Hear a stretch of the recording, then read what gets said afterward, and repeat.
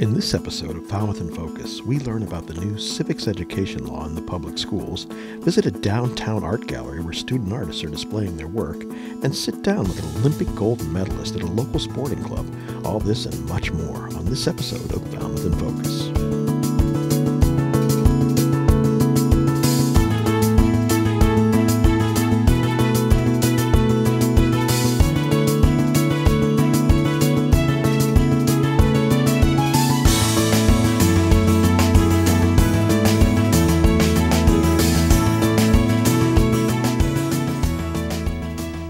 Hello and welcome to Falmouth in Focus, FCTV's current affairs program. I'm your host, Michael Kasparian. Springtime on the Cape has brought us two construction projects that will impede traffic flow for several weeks. The Bourne Bridge construction began on March 25th, restricting travel to one lane in both directions, 24 hours a day, until completion around May 23rd. Here in Falmouth, the first phase of the Route 28 water main replacement project began in early April and is scheduled for completion in early June. Steve Rafferty, the Falmouth Water Department Superintendent, wants residents to be aware that detours and partial road closures will affect motorists traveling from Oxbow Road to Sandwich Road during the project, generally Monday through Friday from 7 a.m. to 5 p.m. Project information and traffic plans will be regularly updated on the Water Department's webpage and the Falmouth Police Department's Facebook page. Next fall, Phase 2 of the project will begin from Sandwich Road to the Admiralty Inn. Dozens gathered for a rally held at the Village Green in coordination with other rallies being held across the country to demand the release of the final report of the Mueller investigation to Congress and the public. The League of Women Voters and the Falmouth Public Schools recently sponsored a program at the Falmouth Public Library to discuss the new Civics Education Law, which was designed to promote and enhance civic engagement in Massachusetts schools. FCTV was there to cover the event. So Judy Zist reached out to our office with an inquiry initially about the new law for civics education and the governor's initiative around civics. So our team came together and talked about what the plan would be. And so we agreed to come this evening and do a short presentation with a panel discussion so that we can have a bit of a Q&A and help to understand where our community connections could be too. So one of the approaches that we've taken is to really catalog civic opportunities that are already happening. And so we've looked at those across all subject areas and then taken the civics standards themselves in the new framework and looked at where they're already starting to happen and ways that we can elevate that experience. And then the new project that's incorporated. So we're really trying to build out the project, taking lessons we've learned from the high school senior project and bringing some of those lessons to the 8th grade for the new 8th grade civics project. I think the first thing that comes to mind is with the civics project that is coming, we need involvement with the community. That's not going to work unless people are out there and supporting it. Mike and I were actually talking today, and one of the real benefits that Lawrence has, and it's going to be 8th grade at Lawrence, is it's right over there. And downtown is right over here. And we can walk. I mean, there's no bus piece to it, anything. And if we could get a group of kids who want to work with someone at Town Hall or someone, it can be done very easily here. And that's just such an advantageous situation for Falmouth as a town. So we're starting to make some adjustments now in terms of identifying and curating some resources.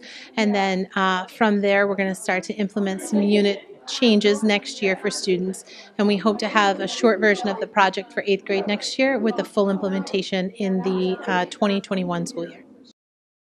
For more information about the Falmouth Schools civics curriculum, check out their website at falmouth.k12.ma.us. Thanks to Bob Fenstermaker for that story. It's time now for 3 things from Town Hall, FCTV's condensed version of the takeaways from recent municipal meetings. Selections are chosen based on community impact. Allison Leshin of the Route 28 Citizens Advisory Committee presented the final report of the committee after months of discussion and meetings finding the best solution for motorists, pedestrians, and cyclists to share this heavily trafficked corridor. The presentation gave detailed plans for that section of the highway between Sandwich Road and Oxbow Road, including sidewalks on the north and south of the road wide enough for pedestrians and cyclists. Basically, the roadway will consist of 11-foot travel lanes with then a fog line, the white stripe that you see, and then 2 more feet of pavement that's part of the roadway. Then there's a granite curb that will go up, and there'll be a approximately 2-foot vegetated buffer.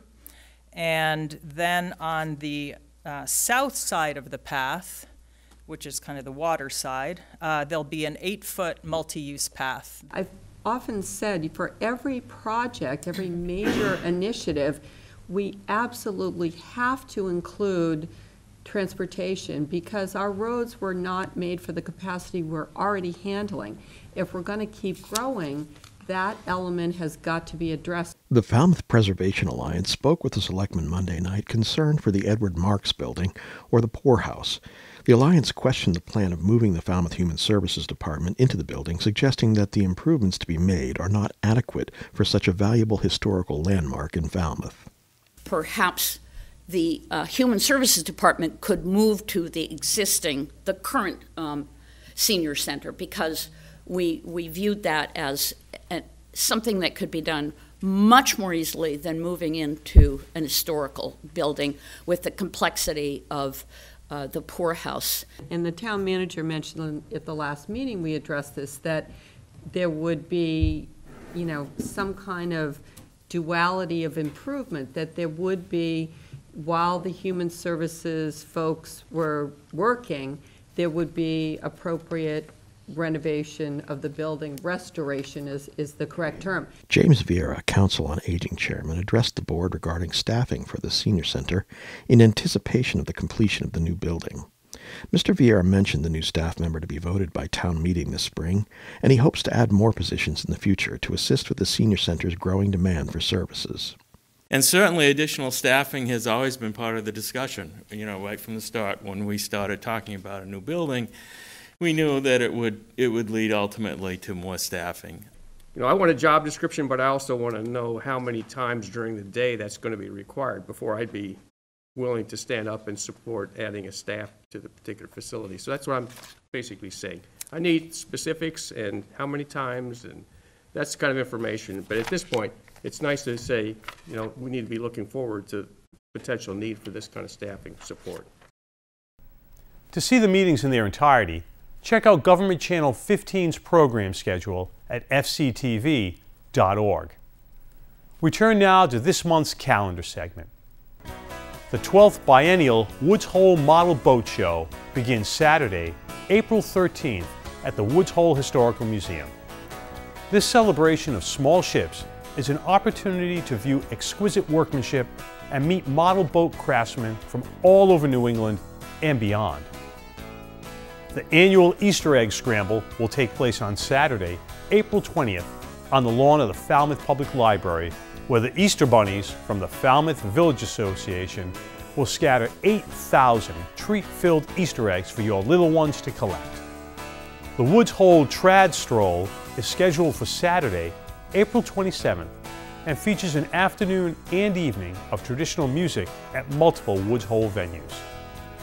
And from April 28th to May 12th, enjoy the beautiful May baskets along Main Street and Queens Byway, and visit the Falmouth Village Association on Facebook to cast your vote for the winner of the People's Choice Basket.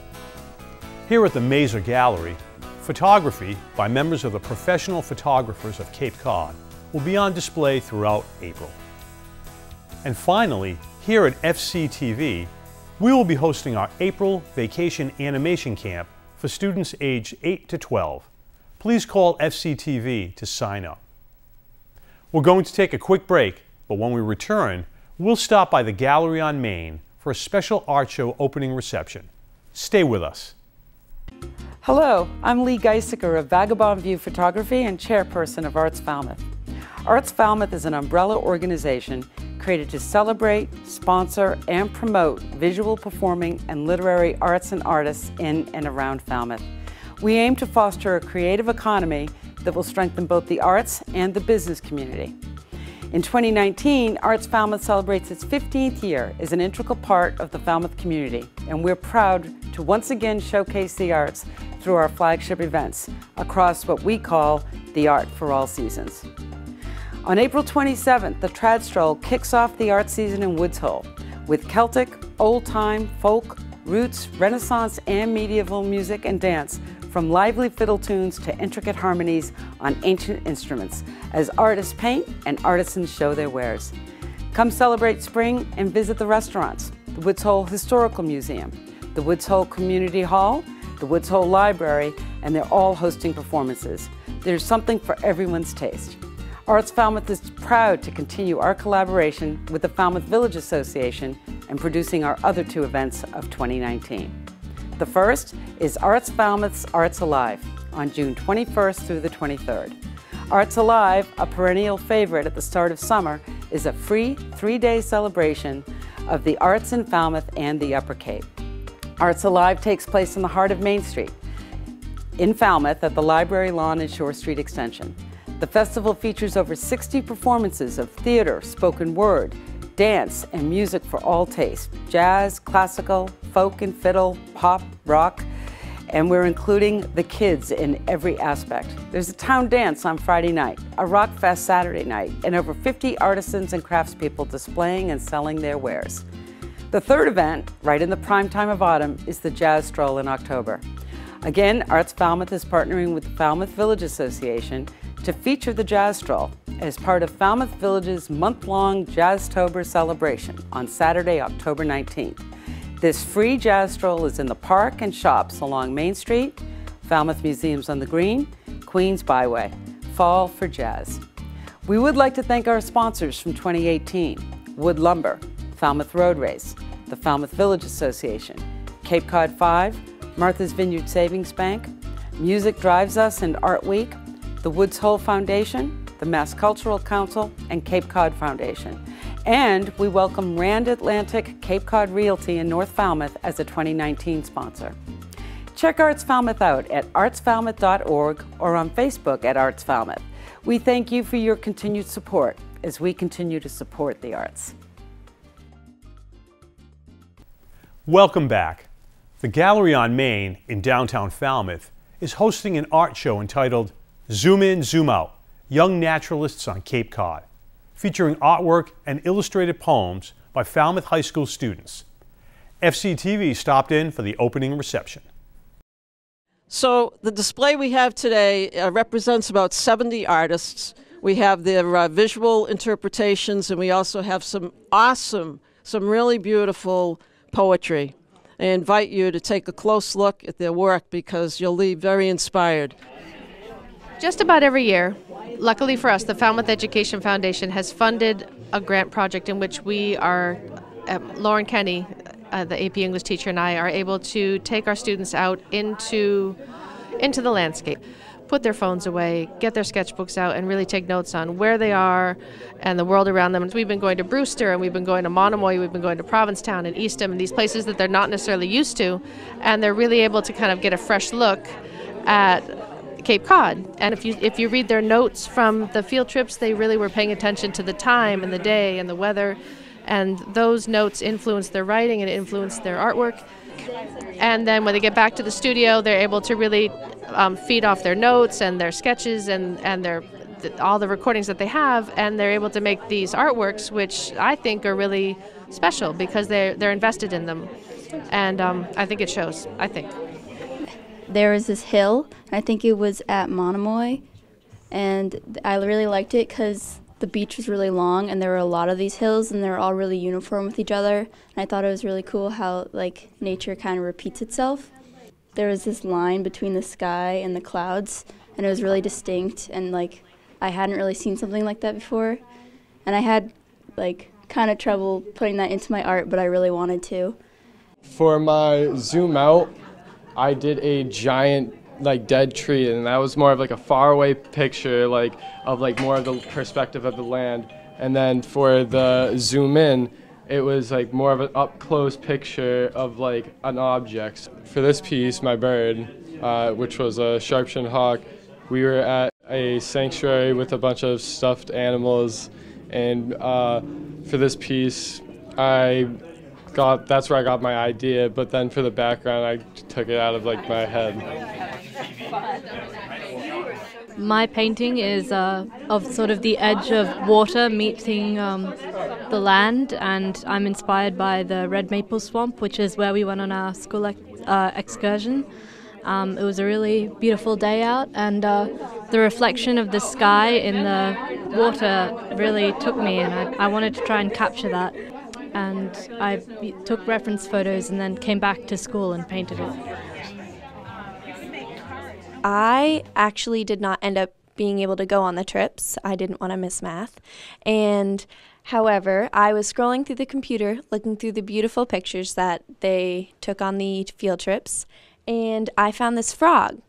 And I thought, wow, this is such an interesting picture. It's so zoomed in, and you can see so many details of the slime and the texture of the frog. And I was intrigued, and I wanted to create life in a picture. And it was my first colored pencil piece ever, and it's probably my favorite.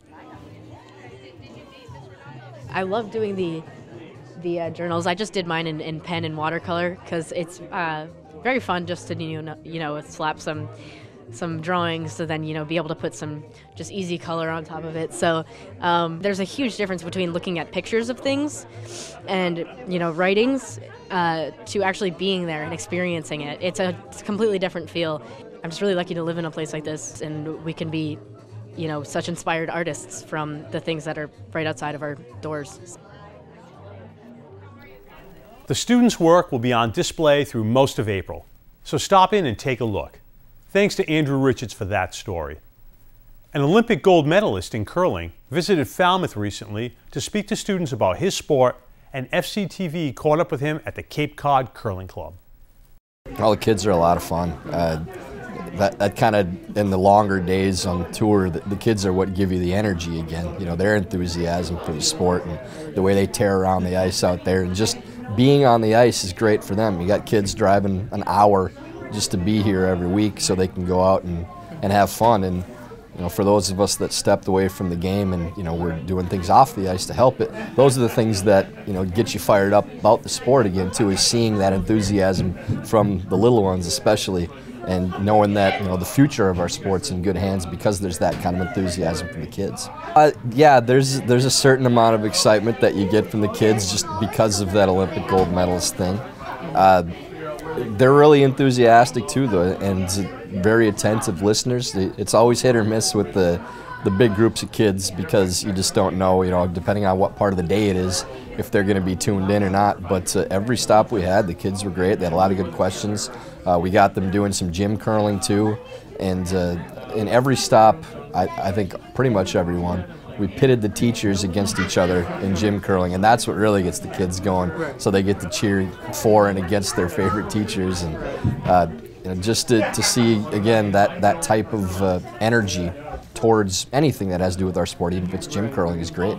The main message that we try to get across in all the traveling that I do now is, especially speaking to the parents of these children, that there's a lot of kids when they go through their middle school and high school years that they don't really feel like they have a place in life or someplace that's theirs or a group of people that's theirs. And the curling community is the most welcoming group of people you can possibly imagine.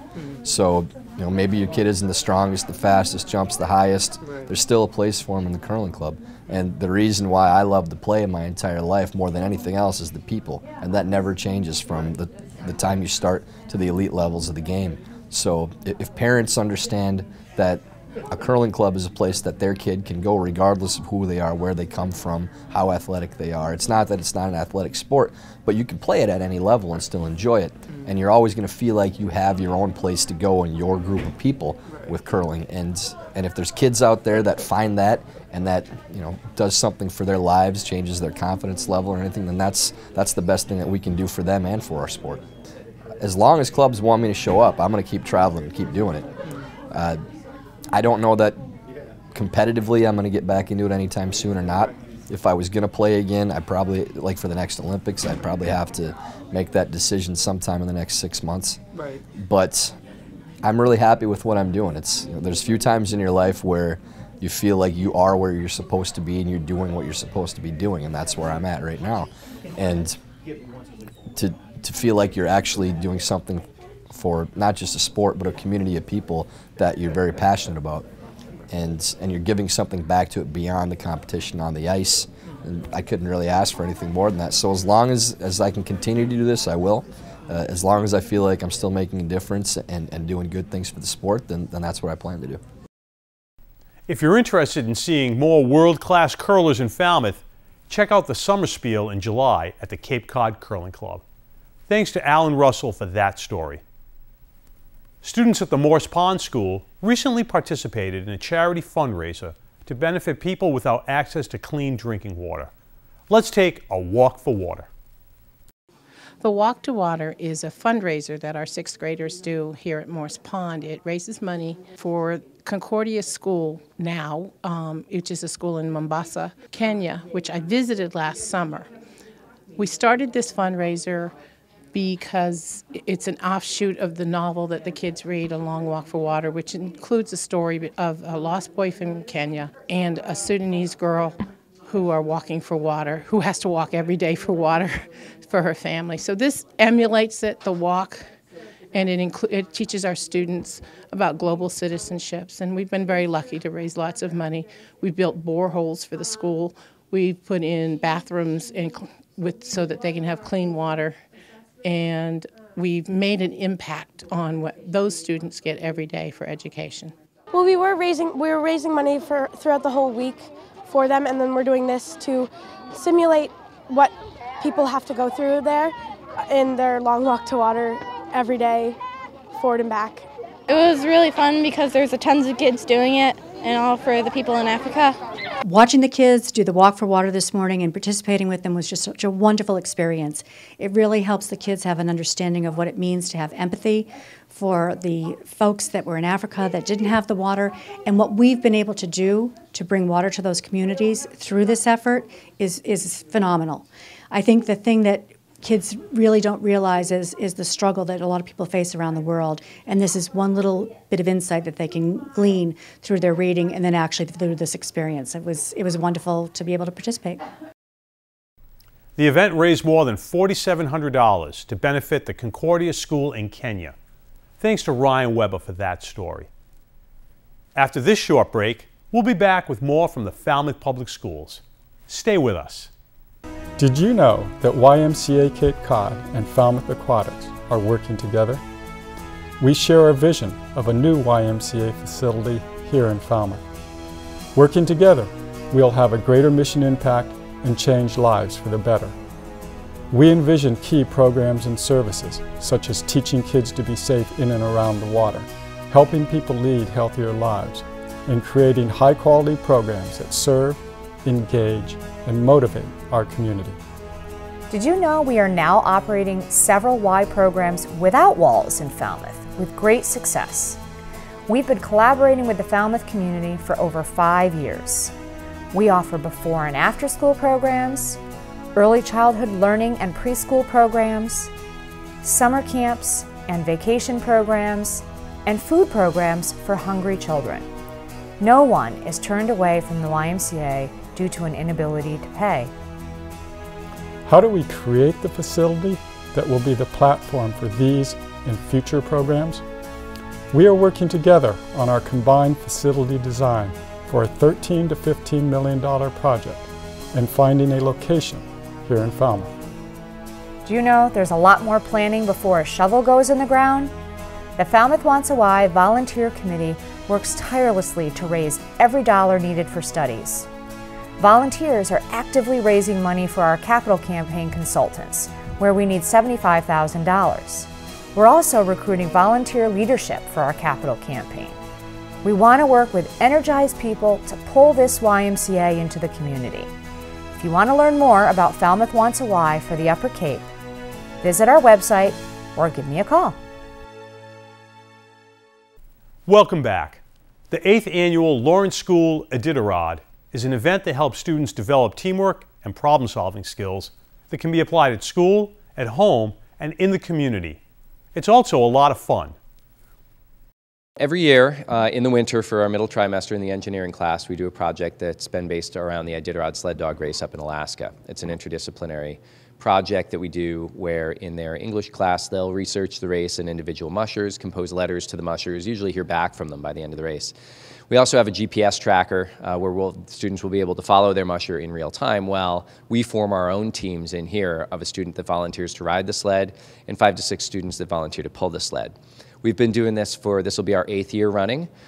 We invite the rest of the school to come and watch. We also invite students from Morse Pond that work on an Iditarod-based curriculum, as well as Mullen Hall to come and watch us during the day and cheer on teams. This has grown over the years. We've been able to do some video work to connect different classrooms in the other schools with individual teams.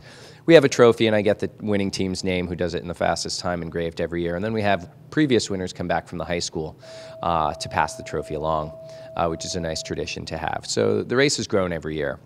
It's reached the point where the race, we've worked out so many kinks along the way, we decided this year to add in a component, a little bit more of a larger cultural component, to take a look at a little bit of controversy that's come up in terms of current events in the Iditarod itself. Ever since the movie Sled Dogs was released, was a film documentary about conditions of kennels up in Alaska and British Columbia, in which the dogs are seemingly either abused or maltreated. We decided to bring that as a social component into our project. What we're doing this year is, in place of a more traditional open response question where the students compare 2 articles, and write an essay about that, I've had them use an academic controversy to look at both sides of the argument. They read an article which basically says the Iditarod looks the other way, along with other sled dog races, as an industry looks the other way, while many kennels have poor living conditions for their animals. Another article is in favor of the veterinary care that the races such as the Iditarod provide. And I asked the students to read both articles. They summarize key points and share with a member of the opposing team and basically have a discussion about how do they feel. They come to their own consensus about this. The Iditarod holds dogs to reasonable standards of care because their health is monitored and maintained. And mushers are required to carry a vet log, so they have to keep track of all their dogs and keep track of their health. They don't really do that. They keep them to good care though. Like, they have a rule book. For 40 years they've enforced this. They have 55 veterans that volunteer each race to check up on dogs. Personally, in the beginning, I didn't know enough to have a strong opinion, but after reading the 2 articles, I feel that I'm more in the support of the animal rights groups, so that the sled dogs should have better care conditions and not have to be living outside on short chains. The Krusty Krabs team was this year's winner. Thanks to Ryan Weber for that story. FCTV wants you to know that television can be as easy as hitting record on your smartphone. We'd like to invite all Falmouth residents and visitors to share their slice of life with us. Email us your photos and videos or upload them to Facebook, Twitter, or Instagram using the hashtag MyFalmouth or Falmouth in Focus to be featured on the show. Thank you to our most recent contributors. We will be on hiatus during the move to the new Falmouth Community Media Center and will return on May 17th. We leave you now with the sights and sounds from the Falmouth School Science Fair, featuring a student from Mullen Hall School. Thank you for watching Falmouth in Focus. We'll see you in May. A snowflake starts with a water droplet in the cloud. It freezes into an ice crystal because it is really cold with 6 arms shaped like a beehive. And that's a hexagon. Water vapor freezes onto the ice crystal and causes it to grow. The corners grow faster because they stick out. This gives the star shape of the snow crystal with 6 arms. Snow crystals crash into each other and they get stuck together. That forms snowflakes. Snow crystals can have twins. That means it has 12 arms. Scientists say no two snow crystals are the same because they follow different paths in the cloud. Snow generated in lab. This scientist, he grew these snowflakes to look like a snow flower. Snow column, and that it's shaped like a pencil. Capped column is the same thing, it just has these caps, and the caps are just these ice crystals, and that's snow in my backyard.